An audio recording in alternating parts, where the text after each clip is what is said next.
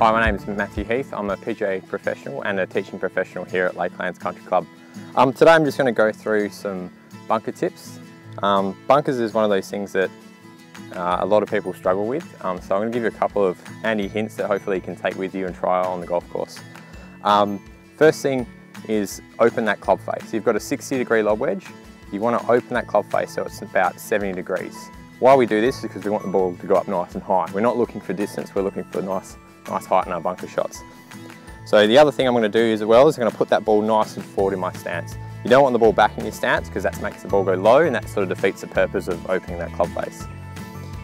So first thing, open the club face. Next I'm going to put the ball forward in my stance. Get nice and low. You'll see this on the TV, the guys try and wriggle their feet in so they're nice and stable.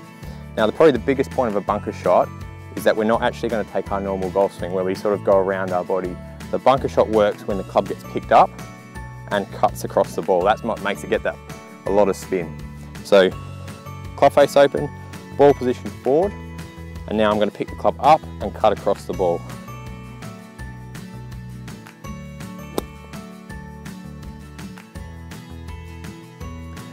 So those are some things I want you to try.